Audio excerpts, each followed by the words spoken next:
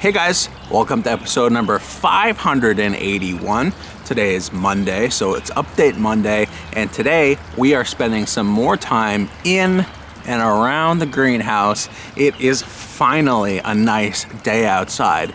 It has been raining for like 3 weeks straight, and all of a sudden the sun decided to come out. So we've got a lot to accomplish around the greenhouse. We're going to talk about our diatomaceous earth filter, where we're planning on putting that.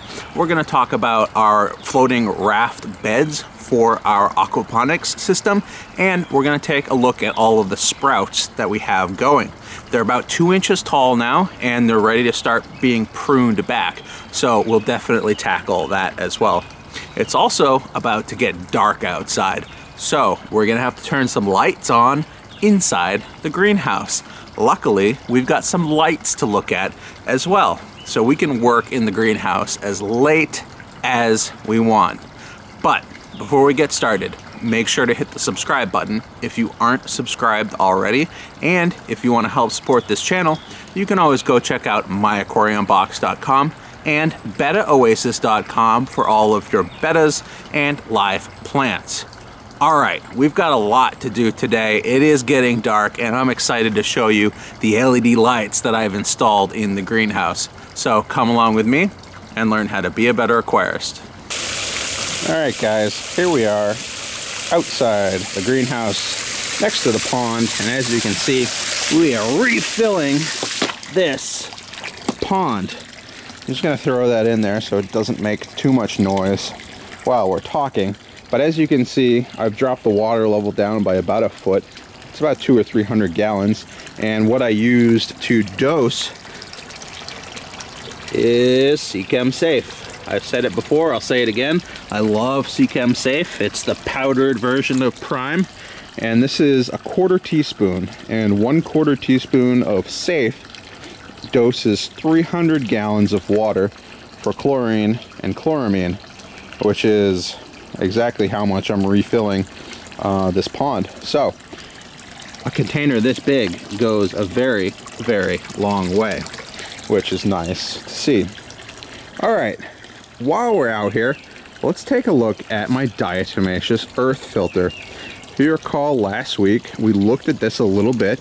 It was located inside the greenhouse, and I was considering how I wanted to hook it up to help clean the water and get the algae out of the water. I was considering putting it over here. I was considering putting it over here, or maybe up high. Not really sure. But the more I thought about it, the more I realized I don't really have the space inside the greenhouse for a filter of this size. I only have about 16 inches of space here for filtration at the very end. So everything is very compact. And this thing is not very compact, especially with the handle sticking out the side and the fact that we need to have pipes going in basically both sides. So this is what I was thinking. Maybe I have the diatomaceous earth filter located outside. This thing has no moving parts. It's not powered in any way, and it can get wet. I mean, it's meant to be used for pools, and it can live, and it's designed to live outside, UV rated plastic, all that. So I'm thinking putting it here is probably going to be the best solution. I do have some extra bricks, so I could put a couple bricks over here to help level it out. And what I'm planning on doing is disconnecting my black tubing over here, which runs the giant spray bar manifold, and pulling that back through underground where I dug it through, which is the same spot that this 2-inch overflow is dug underground here, and pull it back out outside the greenhouse. Then what I can do is connect that to the bottom port here, which is the inlet for the diatomaceous earth filter. This filter fills completely up with water. The water pressure from the pump is doing all of the work in here. There's no moving parts inside this filter at all. And then, as you saw last week, all of those fingers that are located inside that filter are going to get coated with the diatomaceous earth, and then only the clean water, minus the algae, is going to pass through up and out this port on the top. and then I'll probably have to just run that back underground and then send that line back up to our manifold, which is easy enough to accomplish. The only other feature that this filter has is like a pressure release or a bypass handle, and whenever I see that the pressure is getting too high inside this canister filter, diatomaceous earth filter, it means that all of those fingers are just plugged up with algae and other debris and junk. And hopefully the good part is that will eliminate a lot of the sedimentation inside the bottom of all of these tubs. The bad part is that's going to get coated on the inside of this filter. But what I can do is just pull that handle, and what it will do is, instead of sending the water out the top and to my greenhouse, it'll send it out the bottom port here, which I'll probably run underground, and I'll just send it off into the bushes and into the trees. So that'll be my wastewater overflow or bypass. So that will help keep the filter clean and running. I suspect every once in a while I'll probably have to take these big black clamps off the side, pull the whole thing apart, spray it down real good, recharge it with new diatomaceous earth, and then let it continue to go. But that is the current thought for the diatomaceous earth filter out here outdoors. I think it'll work pretty well.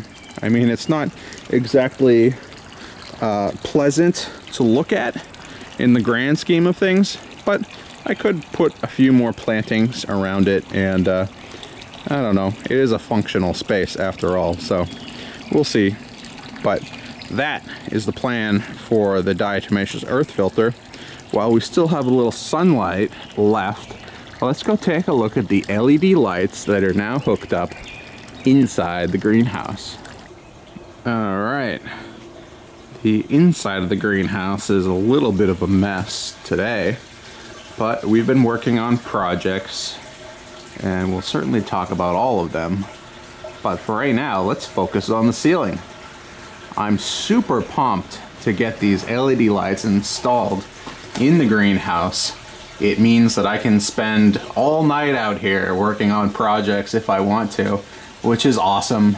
Usually I just have to go in when it gets dark out, and I usually work late, so having these in here is going to be great. Now you can see we've got 1, 2, 3, 4 LED lights, and they're all basically daisy chain connected to one another, which is a feature of this LED light. We've got our watertight seal more or less over here for right now. We still have to work on the electrical, big time, but for right now we've got our electrical here, and that leads up to our switch, which we can turn these LEDs on and off.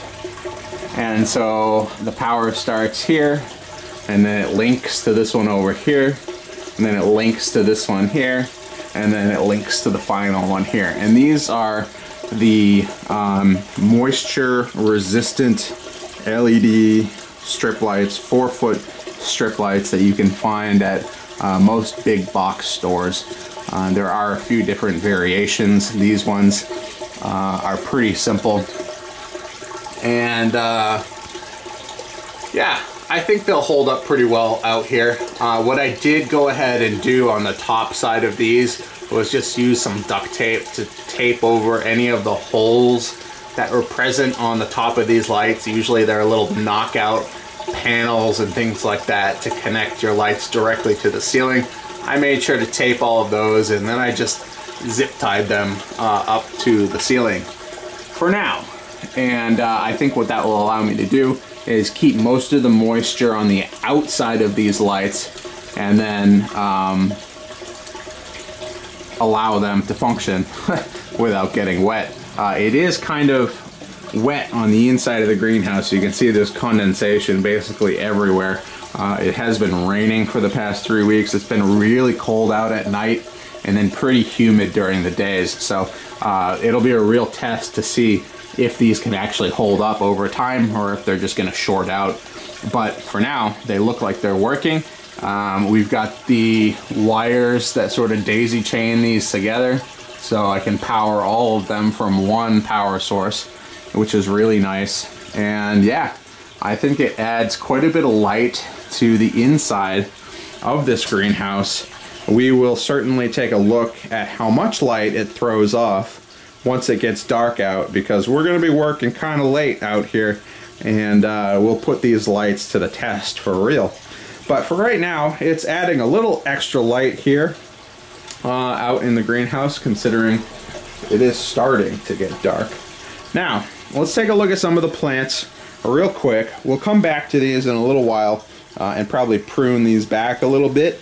But we've got our tomatoes. These are the yellow tomatoes. We've got some basil here. It's nice to see that the basil is starting to come in. It's a little bit slower. We got some red cherry tomatoes, some more yellow tomatoes. All the tomatoes look like they're about the same size. And as you can see, we've got like 3 or 4 stalks in each one of these rock wool cubes. And the goal here, once they put off a second set of leaves, is to trim back all of the slow growers. What we want to do is just pick the one healthiest, strongest growing plant in each one of these little rock wool holes and snip all of the rest of them back. That way we can allow that one plant to get as much nutrients as it can and to grow as big as possible. And once we see that it's got 4 leaves on it, that's when we'll cut them back and then transfer them over into these styrofoam rafts. We'll get to this in a minute. All right, lettuce is doing really good. This entire tray is lettuce, and we've got quite a bit of it. People are saying this is very leggy lettuce, very tall lettuce. I agree with that. The first couple weeks that I had this started was inside in the basement. It was just way too cold and rainy out here to put it out in the greenhouse. We actually had a frost warning like right after I planted these, so I couldn't put them outside under natural light, and they didn't get enough light early on. So if I was to redo this, I would probably put a grow light right over it to give it a better head start. And I might actually put like a fan blowing across them a little bit, not too rough, but enough to keep them smaller, lower, instead of just growing sort of wild and out of control. So I don't know how well these are going to do. It's going to be kind of difficult to cut these back, but we'll see what comes of them. I may need to replant them. Lettuce does well in cooler temperatures anyways, so if this crop doesn't work out, I'll try it again towards the fall and see if I can get some then. All right, what else we have here? We got some hot peppers on the end here. These are the ones I really wanted to see come in because I really want to experiment with hot peppers. And you can see we have a little bit of activity down there. It looks like we might have some roots poking through the seeds. So the hot peppers may, in fact, come in. The cilantro here looks like it's really slow, but it is coming in as well. Sort of similar to the basil in terms of its growth, just a little bit slower. And we got some more cherry tomatoes here, and we got some rosemary. And again, the rosemary looks like it's just starting to come in here on the end. It's a little bit slower, probably the slowest of the herbs that I can see. So that's that. We've got 3 full trays of plants. Hopefully they grow strong enough to transplant into these rafts, which we'll talk about in just a second. But let's head over here and talk about the rest of these plants. We've got a lot of terrestrial plants with dirt here. These have not come in yet. I'm not sure if I overwatered these to begin with, if it doesn't have enough drainage, or if I just need to be a little bit more patient. But it's been a week since I planted these, haven't seen any activity. I wouldn't be surprised if it takes at least another week or 2, given the temperatures, for these things to start to come in. I have not covered them, which may help, but it has been pretty humid in here as well. So we'll see how that all turns out. And same story with these guys over here in the pots. Down here, we have some string beans or green beans, and these I'm actually really excited to see growth on. I wasn't sure if these were going to do well, considering the tops of the seeds are poking out of the rock wool. But as you can see, we got a lot of roots sticking down into the rock wool. So we may in fact have a few of these make it. And the question is just going to be, are the roots going to be the right type of roots to survive in a deep water culture system? I don't know. I've never tried beans before, but we're going to give it a go and see what happens. All right. Now, with all of that said, we're probably going to wait another week before we start transplanting some of these rock wool cubes into our deep water culture styrofoam rafts. But I thought it would be good to prepare at least 3 of these tubs here to accept those plant seedlings, so they're just ready to go. Whenever the plants are ready, the rafts will be ready. So all 3 of these tanks have been emptied of all plants. There's no fish, there's no anything in these except for water. And what I did was I cut these styrofoam sheets to size. I rounded the corner in the front so that they'd get a good fit. And we've got 2 sheets of styrofoam plus like a little spacer piece in the back just to keep the styrofoam in place. And I think that's going to work out really well. We've got our inflow of water here. We've got our overflow of water over here. And both of those have plenty of safe space so that the roots and plants and stuff stay away from them as they're growing. So, with all of that said, we have a bunch of net pots. And when I picked these up, I picked up 2 sizes. This is a 3-inch net pot. And as you would expect, what you need for that is a 3-inch hole saw. So I have one of those, and it turns out that works pretty well to put that net pot into the raft. So I've got to drill a bunch of holes in these rafts to accept these net pots. Now I got 2 sizes of net pots. These are the 3-inch, and this is a 2-inch. The 2-inch is actually a lot smaller than the 3-inch. And I think what I'm going to do is actually start with the 2-inch net pots. I may move up to the 3-inch depending on how big the plants get and what their needs are, like how far they need to be spaced apart. But I think what I'm going to do is start with the 2-inch net pots, and then I may need to make some more styrofoam rafts for the 3-inch net pots later on and just switch them out. But the weird thing is the 2-inch net pot actually requires an 1 3/4 inch bit to get a nice snug hole to sink that net pot into so that it doesn't bounce around too much, and so it sits nice and flush on the styrofoam raft. This is styrofoam that I had laying around. I've seen a lot of other people use the blue type of styrofoam, which sort of skeeves me out a little bit. I know this stuff is inert. I know a lot of people use this in and around aquariums. I know I've used this stuff on a lot of projects, and this is the stuff I had laying around. So I just decided to go with this. There's probably nothing wrong with the blue stuff or the pink stuff, but I'm not really an expert in that category. So if you know more about the different types of styrofoam and what's best to use, what lasts the longest, what's the safest, what doesn't give off any nasty chemicals and whatnot, let me know down in the comments so everyone else can learn as well. Anyways, these are the 3 rafts. We've cut all of the styrofoam to size. All we need to do now is cut the holes in the rafts so we're ready for our seedlings. So let's do that now.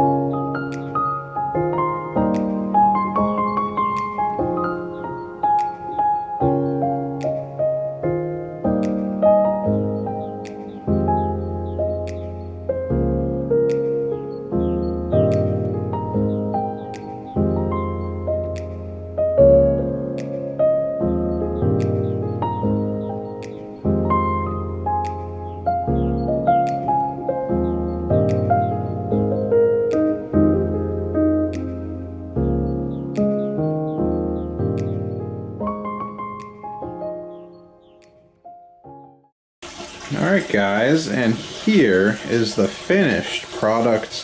We have one deep water culture bed raft, completely drilled and filled with net pots. These are the 2-inch net pots, and I spaced them about 3 inches apart, and I think that's plenty of space for plants this size. Now, as I said before, I'll probably need to bump up to the 3-inch net pots at some point, and I think the plan is to use the rock wool combined with hydroton, which is the expanded clay media, or maybe just use only the expanded clay media in these pots. We'll have to see. But right away, I can see a couple problems with this white styrofoam. For one, I think once this is completely full of plants, you can imagine like lettuce growing out of each one of these. I think it's going to be pretty heavy, and this styrofoam isn't super thick, and I can definitely see a piece of styrofoam like this snapping if it was completely full of heavy plants. So that might be a downside to using this styrofoam over the blue stuff. Another thing I'm a little concerned about is the amount of airspace that I have, or lack of airspace. If we zoom way in on one of these pots, you can see the water level inside of these, and as this piece of styrofoam gets weighed down with plants, the water is going to come almost all the way up to the top of these net pots. And what that means is that the roots to these plants, they're going to be completely submerged. And I know a lot of these plants actually need some air, so that some of the roots can grow in air and some can grow submerged underwater. Otherwise you can get root rot in some of your plants. So I think that's less important with lettuce, but it is more important with some other plants. But we'll have to keep an eye on that and see if that's the case. And ultimately we may need to switch over to a thicker blue styrofoam that's going to be more buoyant and allow us to have that airspace that we need. Maybe even be a little bit more rugged too, so I can pick up a whole raft and carry it around. But those are my initial impressions here of using this thin white styrofoam. Again, this is the stuff I had laying around, so I figured I'd give this a shot before I went and bought anything else. The only other thing I would note is I think I could do a better job at my spacing of my holes if this was one solid sheet of styrofoam as opposed to 2 sheets. It would allow me to get, you know, 1 dimension for width and 1 dimension for length, and then equally space all of the holes across the whole surface. There is some wasted space in the middle and towards the ends because everything isn't, you know, completely square and level and even. So that's just a problem with having 2 sheets as opposed to 1 sheet of styrofoam, I think. But the actual cutting of the holes was pretty easy. All I did was I marked out all of the locations for my holes, and then I used my hole saw here without even attaching it to the drill, and you can just sort of make your own hole by twisting the hole saw with the pilot bit in the middle. That worked pretty well, except I had to eject the piece of styrofoam in the core of the hole saw after every hole, which got a little tiresome. But it did work, and I think it worked pretty well. So this is our raft for now. Again, we're going to let these plants grow for at least another week until they get another set of leaves on them before we start to transplant them. And I think we're going to transplant them over the next few weeks depending on their level of growth. I think the lettuce and these tomatoes are going to be first to go in these rafts. So that's what I have here is just a trial plant. This is a cherry tomato, a yellow cherry tomato, and you'll notice I selected just 1 plant for this rock wool cube, so hopefully he makes it. And then we've got a lettuce over here, and actually I cut about half of the stems out of this piece of lettuce. I'm gonna let the remainder of these grow for the next few days until I get a second set of leaves before I cut some more back. I may leave a couple in there, and we'll see how that goes as well. If none of this works out, we've got plenty of time to reset and try again. But for now, this is the learning process, and we've got a bunch of stuff that we're testing out just to see what works and what's going to be the best bet for the long term. So before I cut more holes in more styrofoam, I want to see how well this styrofoam tray works out with some of these first plants that are going to go in these rafts. And I may need to go out and buy larger sheets of the blue styrofoam as a result. If you have that suggestion for me, definitely leave it down in the comments below, and I'll take that into consideration as we move forward on this project. But this is a look at the raft system and the growth of the plants.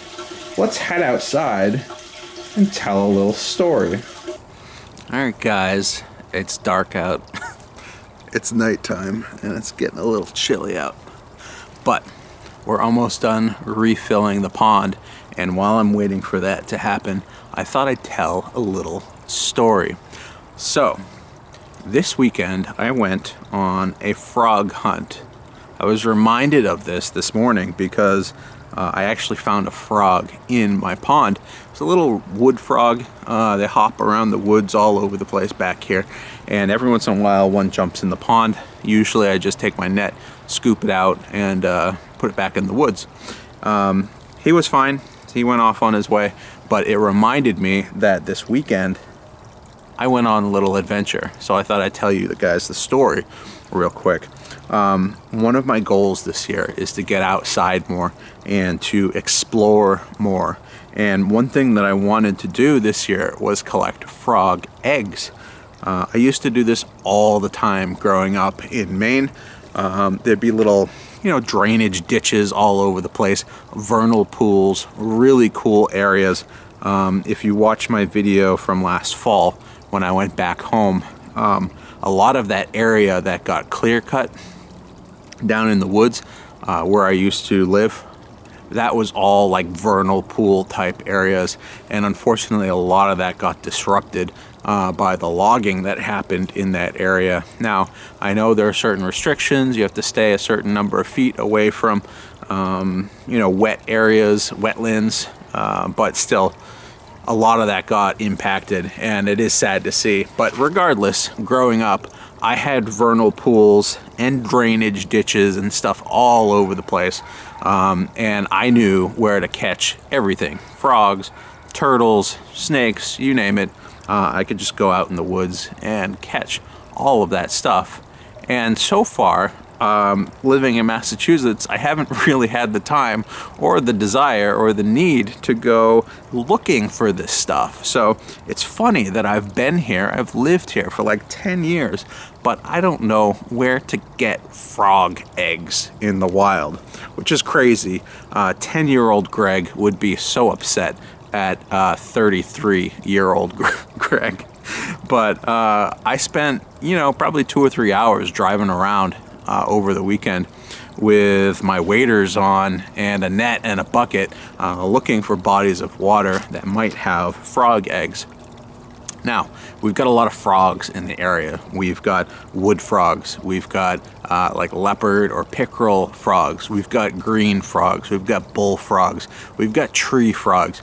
A lot of different frogs, and they all lay their eggs at different times. And I was hoping to catch some of the wood frog eggs.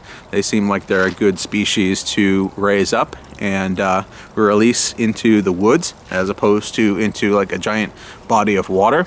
And I thought that would be a cool little experiment to document the eggs growing up, metamorphosizing into little froglets, and then letting them go. Unfortunately, I got completely skunked this weekend. I went to some large ponds that were just way too big and probably had way too many fish in them. So frogs don't like areas like that. I went to some areas that had streams of really fast moving water, and again, frogs don't really like that. It's been raining really heavily, so especially those areas were just like really flooded and the water was moving way too fast. So frogs don't hang out in areas like that. And I realized that I didn't know where the vernal pools were in my area. So I'm gonna do some researching, and hopefully within the next few weeks, I can go out and collect some frog eggs if I'm not too late. If you guys have never visited a vernal pool, it's a really cool phenomenon that happens during the springtime when it's very rainy, like it has been, and it's an area like a depression that just stays wet. The water just hangs out there for months at a time, and then once you hit like the high peak of summer, it usually dries out completely, and you know, then in the springtime again, the waters return, and so do the frogs and the eggs and everything else. It's cool because it's an area that is completely safe from predation. All the big fish hang out in large bodies of water, and so they're not going to be present in these little puddles and pools and drainage ditches and vernal pools and stuff. So that's what I'm gonna have to try to find. I'm gonna have to try to find vernal pools in my area, and hopefully I'm not too late to catch some frog eggs. If I manage to do that, I will put them probably inside the greenhouse in one of the bins and watch them develop over time, feed them some lettuce and other vegetable matter as they grow, and then once they metamorphosize into froglets, let them go. Anyways, that's the plan. That's the adventure that I want to take you guys along on. And if I'm ever successful in finding them, I definitely will take you along for that journey. But until then, we'll keep hunting. If you have any suggestions on areas you think I should visit this spring and summer for outdoor adventures, whether it's places to catch fish or frogs or turtles or anything else in the New England or Massachusetts area, let me know, because I'm looking to explore and I definitely want to bring you guys along. Anyways, that's the little story. I think our pool is full of water, so we're going to pack everything up and head inside.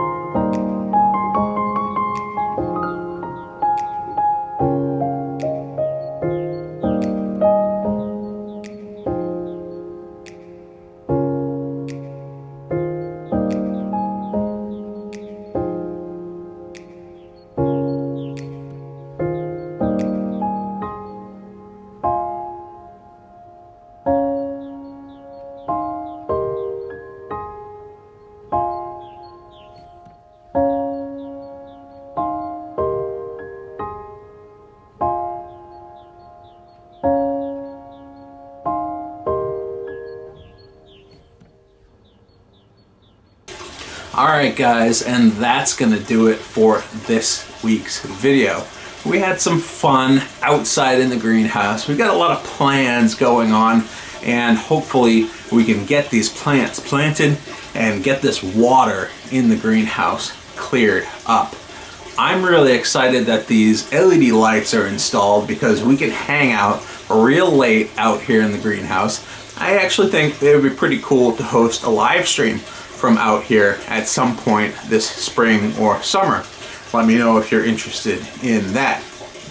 In any case, we're going to let these plants grow for probably another week before we transfer them into these rafts and continue this journey with aquaponics. We also have an exciting announcement in the realm of fish.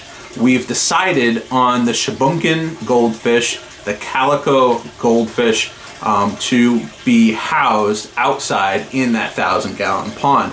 So I have ordered those, and within the next few weeks they should be arriving. I think I got 50 fish, which I think they're only 2 or 3 inches to start, but they grow big and they grow fast. So hopefully I'll be able to grow those to a nice big size and maybe trade those and give a few of those away, and then let the rest settle down for the winter. Anyways, we've got a lot more to do out here. As you can see, it's constant projects and constant improvements. We also have a lot to accomplish inside, breaking down that fish room and rebuilding it as the 50-gallon Zoomed Blowboy fish room. We'll tackle all of that stuff and a whole lot more in future videos. I also want to get the electrical out here finalized, get a trench dug, get a wire put underground so that we have a safe and reliable source of electricity out here in the greenhouse all of the months of the year, which is going to be really important before we head into the cooler months. So we've got plenty to accomplish, and we will tackle all of that in future videos. As always, if you like this content, make sure to hit the subscribe button if you haven't already, and also go check out myaquariumbox.com and betaoasis.com if you want to help support this channel. Anyways, guys, that's all I've got for you for this week. Stay tuned for next week. We've got a lot more to do out here. Hope you guys enjoyed, and I'll see you guys later.